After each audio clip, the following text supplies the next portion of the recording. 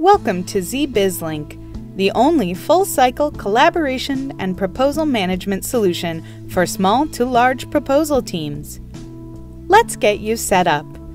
Today, I'm going to go over how to create a company in your account. To create a company, you would have to be an account admin. Additionally, there are precursor actions that are mandatory to complete account setup. These actions include adding at least one designation and one department in the System Settings module, adding at least one employee in the Resource Management module, and at least one NAICS code is required.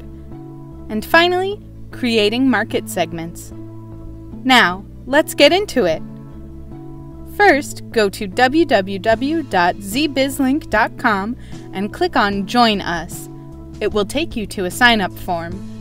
Please provide your first and last name, a valid email, company name, and choose a password with 8 characters, at least one uppercase and one unique character. Don't use your first and last name.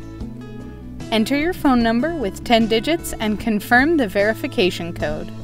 An activation link will be sent to your given email. Sometimes this link can be hidden in your spam folder, so be sure to check there as well. Once you click on the activation link, your new account will take you to the Edit Company module. In this module, you have the option to input all of your company information one by one. Simply type required input into each field, select Save and Submit to move to the next module window. As an alternative, you can import your company information from the System for Award Management, SAM. To do this, select the Import from SAM button. You will be prompted to add your organization's Duns and Bradstreet number with 9 characters. Enter the Duns and Bradstreet number into the field. Next, click Import from SAM to redirect to the SAM page. ZBizLink will save the data.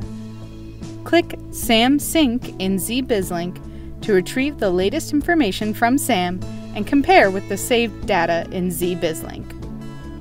ZBizLink will highlight discrepancies in red.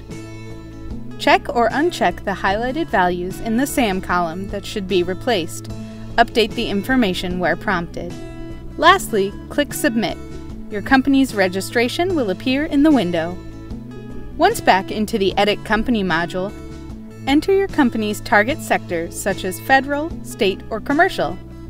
Then proceed to the Locations module window. Here you want to confirm your company's address.